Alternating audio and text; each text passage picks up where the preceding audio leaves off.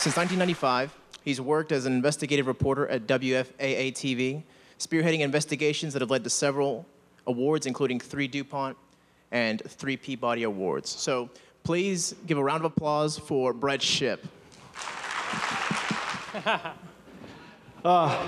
Perfect, good. Everything is not perfect in my world right now. I'm a reporter with WFAA-TV, and I've been in West Texas all day. West, Texas is what they call it.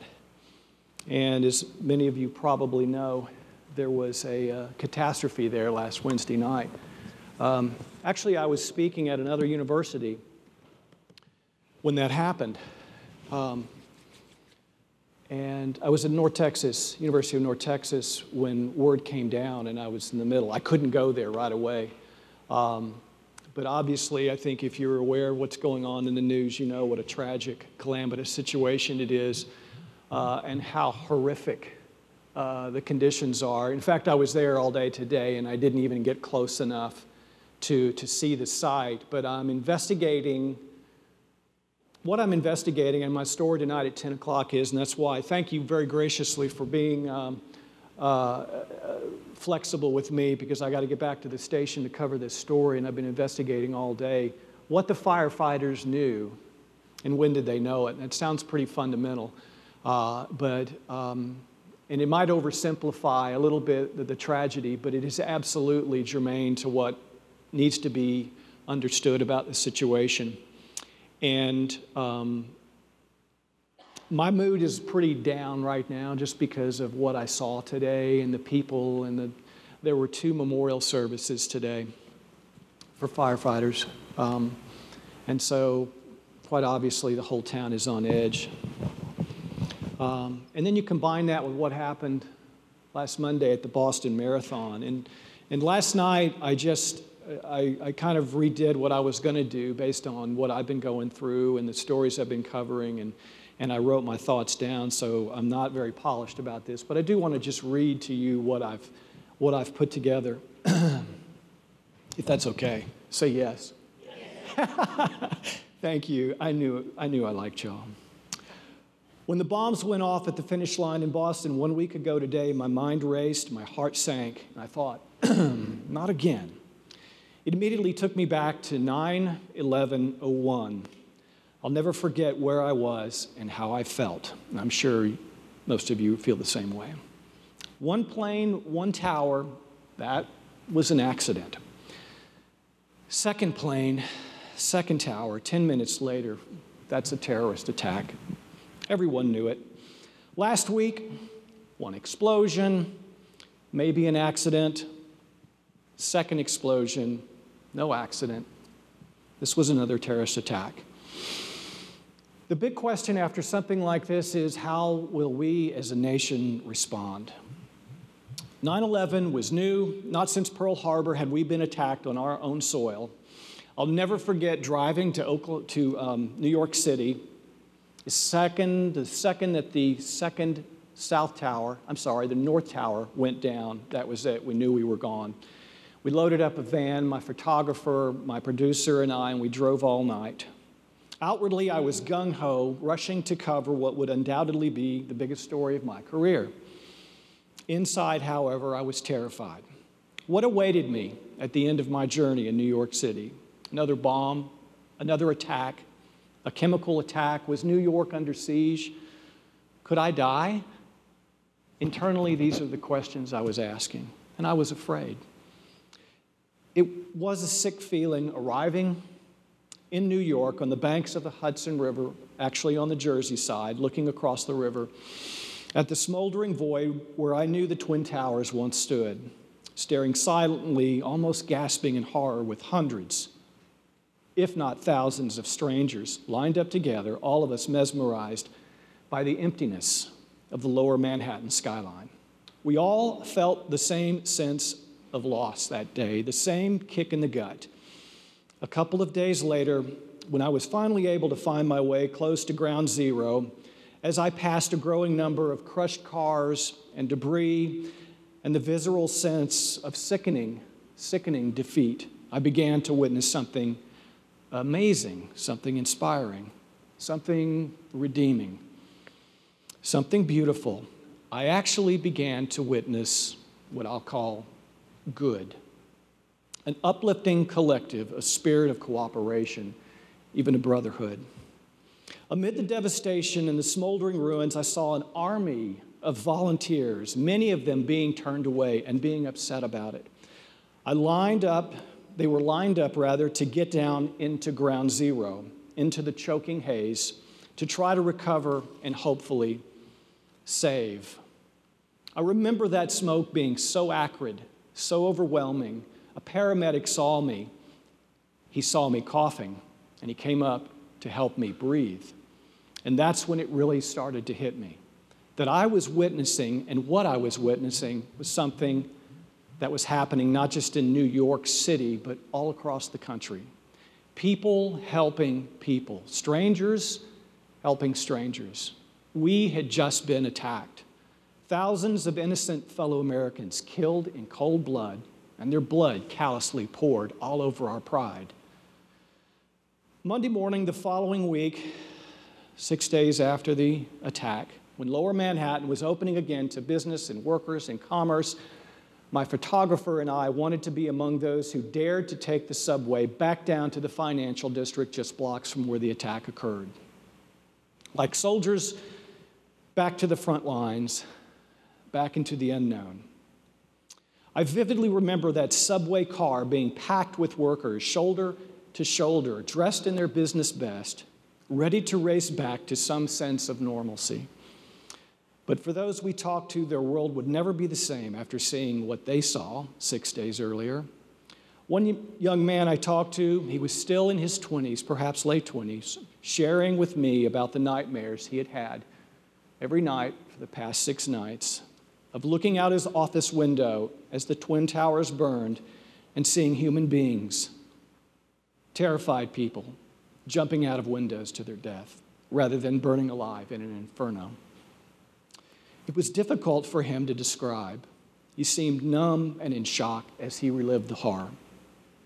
He and others on the train that day told me the same thing, that the terrorists were not going to win. Everyone on that train was headed back to work in one of the tall buildings that, for all they knew, could be the target of another attack. And just then, something happened. About halfway to our final stop, the lights on the subway car flickered and then went totally out. The train slowly, in the dark, rolled to a stop. No one said a word, no one screamed or even whimpered. In fact, the car was so silent, I swear to you, you could hear the pounding of your own heartbeat, because while no one spoke, everyone was terrified and no doubt thinking the same thing as I was. We're all about to die. This is another attack. And in the minutes and in the complete dark, we quietly awaited for it to happen. And what seemed like a few minutes was probably only a few seconds when the lights flickered back on and the subway train began to roll forward again. Wow. A collective sigh went up, as well as, yes, a few laughs. Everyone went to work that day, and New York began to heal, and the medicine we all took was free. It was the triumph of the human spirit and the spirit of cooperation, of unity and love. Yes, in New York City. I've said it before and I'll say it again, what I witnessed and felt those 10 days in New York City after the attack was the closest thing to heaven I will ever see on earth. Candlelight vigils everywhere, people helping people, people holding people and hugging people. A spontaneous bond, a show of humanity that I will never forget. This past week, I saw it again. While I didn't go to Boston to cover the explosion aftermath, I felt that same collective sense of disgust and anger and that same determination that I felt and everyone else felt after 9/11. First, the pictures and the video of people helping the wounded, the care and compassion that pours from our souls when an innocent person is attacked. Then the sounds and images of the entire arena of the Boston hockey fans belting out the Star-Spangled Banner at the top of their lungs. When does that ever happen? Then again, last Friday night, just Friday night, that the cheers went up across the city and across the land when the second suspect was captured. Remember that.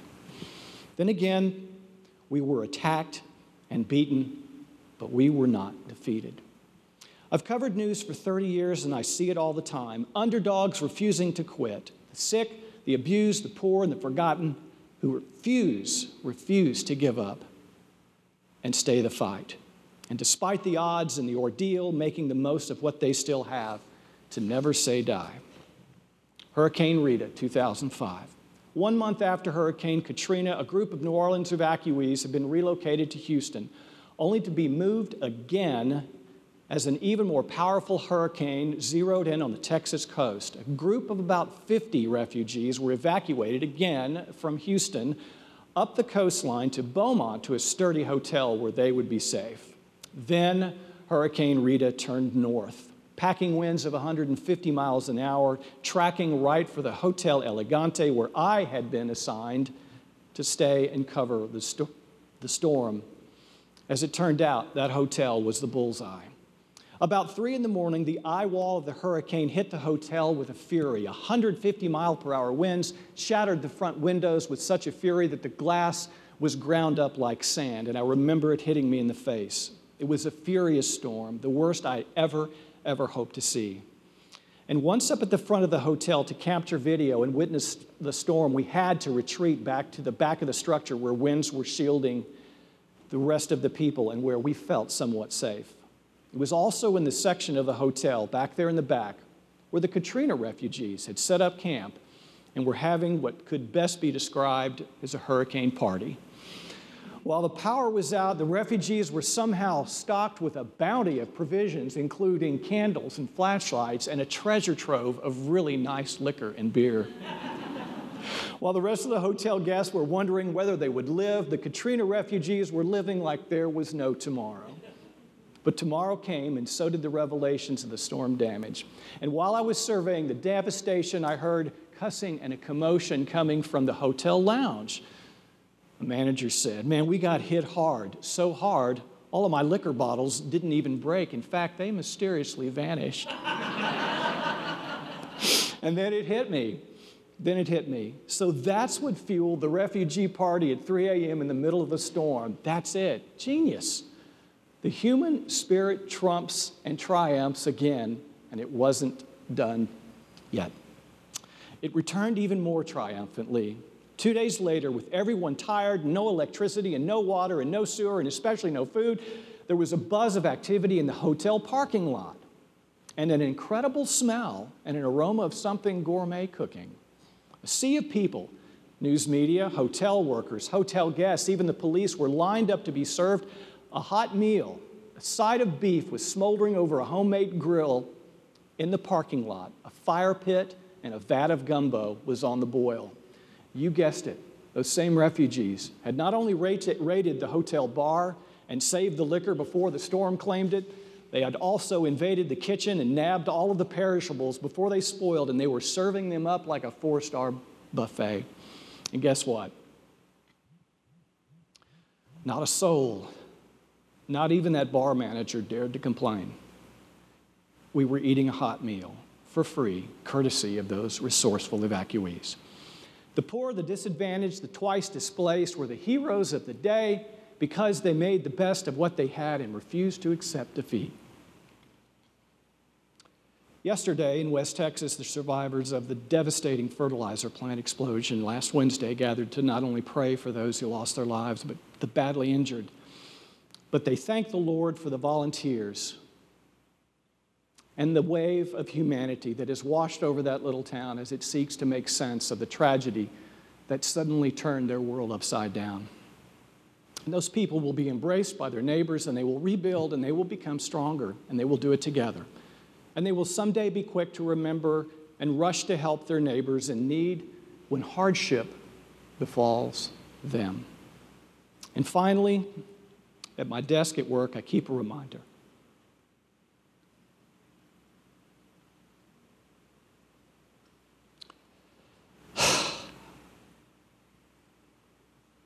At the time when someone helped me.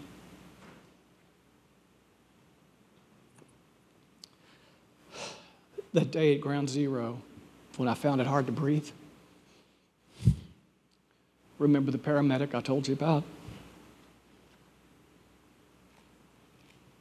Took off his mask and he gave it to me.